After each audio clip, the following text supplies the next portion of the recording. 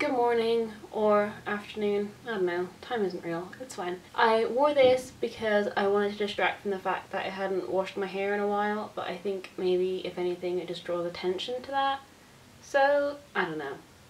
I had a really bad reading year at the beginning of 2020. For about the first 2 months I didn't read anything, and now due to a certain situation I've had quite a lot of time to read recently, which, you know, don't get me wrong, it's nice, but you know, I also miss, you know, the other things in life, like going outside.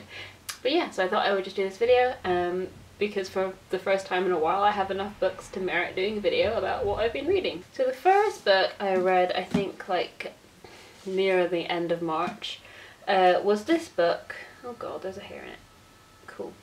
This book, Aurora Rising, by Amy Kaufman and Jay Kristoff, who also both co-wrote the Illuminae files, and I've only read the first book of that, but I remember enjoying it. Unfortunately, I wasn't that impressed. I enjoyed like the kind of the build-up and the kind of setup of the story. It follows this guy Tyler, who's kind of like the hunky, cool guy at this like space pilot academy. He's like the best pilot or whatever, and he has this thing called the draft where he gets his pick of like who he wants on his space crew, but then the night before the draft he can't sleep, so he goes out and does a little fly around and then finds like the wreckage of this spaceship that's been kind of missing for like hundreds and hundreds of years, and then he gets like a little alert saying that there's someone still alive in there, so he goes to try and save this person, this girl, and then he brings her back, and her name is Aurora, and when she wakes up she realizes that, you know, she's been in cryogenic sleep for a very long time and all her family are dead, so that's fun. And then when she tries to like research her mission and her spaceship, there's like a lot of weird misinformation and there's been like a weird cover-up, so she's kind of like an outlaw, and the government are kind of after her because she's the only one that knows like the truth, but then she's also got memory loss because she's been in space for a very long time. Tyler, you know, has his like crew of misfits, and then they're protecting this girl Aurora, this weird space girl, and then she has like these weird powers and everything. So it had like all the right ingredients for kind of like a fun YA space opera thing, but I don't know, it got very tropey like around the middle, and I just wasn't that connected to a lot of the characters. I don't really remember a lot of their names. You know, they were all quite recognisable, you know, the kind of sarcastic, quippy YA characters, and there was just nothing really that set them apart. They were just kind of like sarcastic, fun space people.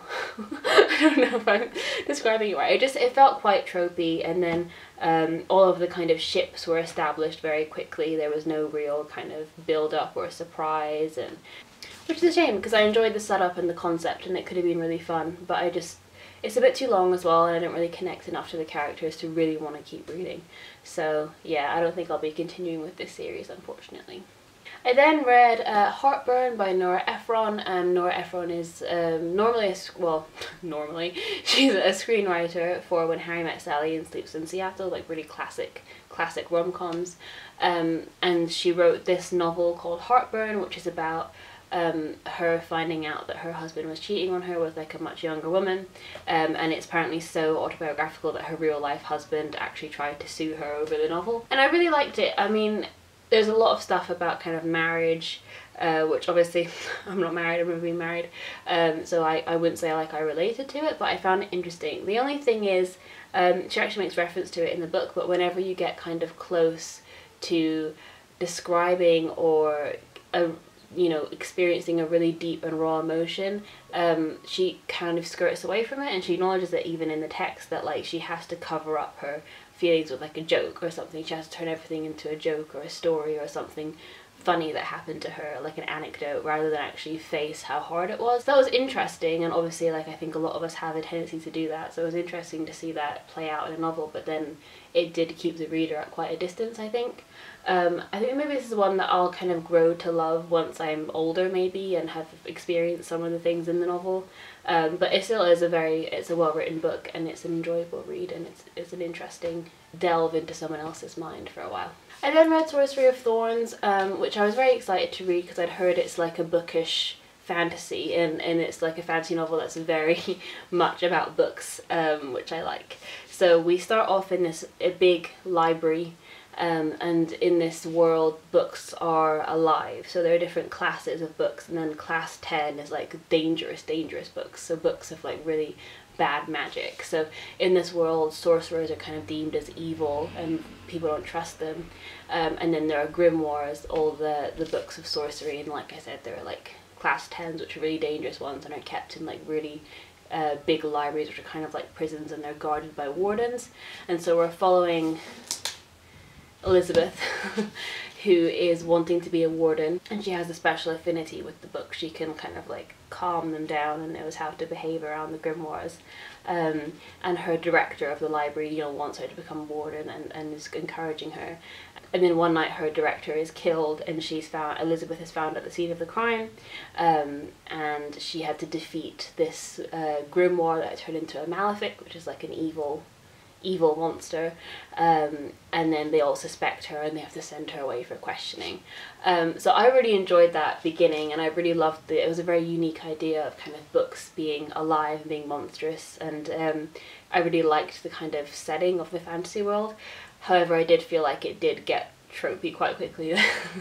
There's this mysterious sorcerer who, as soon as he comes in, like, you immediately know that he's going to be the love interest. He's called Nathaniel Thorne, and he wears like emerald capes, and I'm like, okay, like, he's the hot one, we all know that. It gets a bit slow in the middle, and again, the person who becomes the central villain for the novel, when they're introduced, they're not expressly introduced as the villain. They kind of come in as like a friendly face, but you kind of know that they're going to be the villain, and so there was a lot of things that I found a bit predictable, and I kind of knew where this was heading round about the middle point. But I still enjoyed it. It's well written, and it's fun, and it's passes the time, and it's an interesting concept, but I'm not particularly wedded to the characters, and it didn't like properly grip me. I then read The Boy, the Mole, the Fox and the Horse, and this book was everywhere at the end of last year. It was the Waterstones book of the year. It very much reminded me of Winnie the Pooh, the beautiful art style. I don't know if you can see, I'll try and like film some proper like close-ups, because it's just gorgeous. And I've seen reviews in two camps for this book. One half is, this is so beautiful, this is so inspiring, what a lovely, heartfelt, charming book. And the other camp is like, oh, it's shallow and it's just fake deep, and you know, they're just kind of Instagram quotes or tweets on a page with like pretty drawings. And I'm in neither of those camps. This book is not going to change your life. There aren't like lots of life lessons in here that you're going to be like, oh damn, like why haven't I been doing that? This changes my life and my worldview. It's not that kind of book. But what it does do is remind you of some simple things that are very easy to forget. So things that we hold dear in life, like, you know, friends, family, and just little lessons that are very easy to forget, you know, like not to compare yourself to others, and not to take things too hard, and to really value what's important. I then read The Seven Husbands of The Seven Husbands of Evelyn Hugo. That's what I read. No, I read The Seven Husbands of Evelyn Hugo, which is a book that was everywhere, and it was on everyone's TBR, it was on everyone's like best of the year. So this follows Evelyn Hugo, clearly, who is this big Hollywood movie starlet, and is in these big iconic movies. Probably someone like, you know, Bette Davis or Marilyn Monroe, that kind of level of, you know, icon. And she's coming to the end of her life, and she's been like notoriously private throughout her life, and then she reaches out to this one magazine and asks this one specific reporter to write a story. And this one specific reporter, Monique, she has no idea why she's the one who's been picked to talk to Evelyn Hugo. She's not one of the most famous journalists at her magazine, she's quite low level. And when Monique arrives at Evelyn's apartment, Evelyn starts telling her life story. And she's very famous for having 7 husbands, and the book is kind of structured in that way. And you go through each marriage, and you find out more and more about Evelyn and about her life, and you grow to love her, basically. And this is a really, really compelling book. From the first page I was hooked, and it's just so well written. And I love it because I was watching this video recently about kind of what you should do if you want your book to get published, or, you know, like common mistakes that like new writers make, la la la. And everyone always says, you know, like, you have to show, don't tell. And I swear this book is just telling. And that was quite encouraging, because you can write however you want as long as it fits your story. There's no like hard and fast rules. And that's quite liberating, because this whole book is just Evelyn telling her story. It's just, she sits down and she's like, my mother was born here, I was born here, and I met this guy, and then this happened. And obviously it's a lot better written than that, but it's very compelling, and it is just storytelling at its core. It's storytelling at its finest. It's just following someone as they tell you what they did and how they felt and what their life is like, and it's beautiful. My first 5-star book of 2020. I then read The Loneliest Girl in the Universe by Lauren James. And I had such a weird relationship with this book. It's a YA sci-fi, and the basic premise is that there's this girl who's kind of stranded in, well, she's not stranded, but she's alone in space, and she's heading towards Earth 2, but her parents died on the ship, so she's now alone, and she's in contact with NASA, and they're kind of guiding her, but she's very lonely, very far away from, you know, civilization. And then she gets a kind of strange message from her therapist at NASA, who's kind of been coaching her about, you know, how to deal with the loneliness and how to deal with her feelings and everything, that suddenly war has broken out on planet Earth, and they don't know how they're going to communicate and things like that. And then they also get news that there's a second ship being sent out also to Earth 2 that's going to catch up with her, because it's a lot faster, and then it's going to connect to her ship, and then they're going to arrive at Earth 2 a lot quicker than she was originally meant to. So obviously this is kind of good news. She's very happy that, you know, she's not going to be alone for like another 20 years, so it's going to be like 2. And I was very gripped by it. I've seen a lot of reviews that there's this weird kind of twist, or there's like a really dark turn at the end, so I was quite compelled when reading. So I started reading it about 11 at night, and I finished it at like 4 or 5 a.m. because I just wanted to get to the end and know what this big twist was. The twist was great. It takes a very dark turn. I was actually like proper anxious when I was reading it. I was like, oh god, you know. And some parts of this is written like a horror novel. There's this really horrible bit where like the lights start going out on the ship, and I was like, oh god, Christ, you know. I was very tense. But I only ended up giving this 3 stars because I don't want to give spoilers, but the ending didn't really sit right with me. Like, I enjoyed it in the moment and I was very gripped to finish it, and then the more I thought about it afterwards, I was like, does that make sense? And then I told the plot like in detail to a couple of friends, and they were like, yeah, that seems strange. And I was like, yeah. And then I felt bad for giving it 3 stars because I was so, you know, invested in the beginning, but it lost me a little bit towards the end. But I still would recommend it if you're interested in YA sci-fi and you're looking for something that's a little bit different, because this did definitely surprise me in the direction that it went. And the most recent book that I've read is Expectation by Anna Hope, and this follows 3 women throughout their lives. So at the beginning of the novel, it kind of sets the scene, and they're all like nearing 30, I'd say. They're 29, I think, and they're all living in this beautiful house in London Fields, and they go and get food and flowers from the market, they eat lunch in the park, they go to art galleries. It's like a very bougie, kind of privileged, like city lifestyle that they lead. And then it kind of skips forward to like 5-6 years later, and they're kind of not where they thought they would be in life. So one of them is married with a baby, one of them is married and trying desperately to have a baby through IVF, and it's not working, and then the other one is trying to kind of push through her career as a failing actress and really trying to, you know, make ends meet.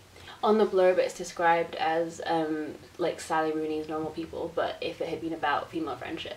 And I see that comparison. It is written in a very similar way, and I enjoyed that the writing is compelling and you do get a real sense of the characters. They feel like real people. The only thing I would say is that I wasn't expecting this to be as much about motherhood as it ended up being, which is silly because it's actually a quote in the front about motherhood, but I don't know, I guess I just didn't take that in.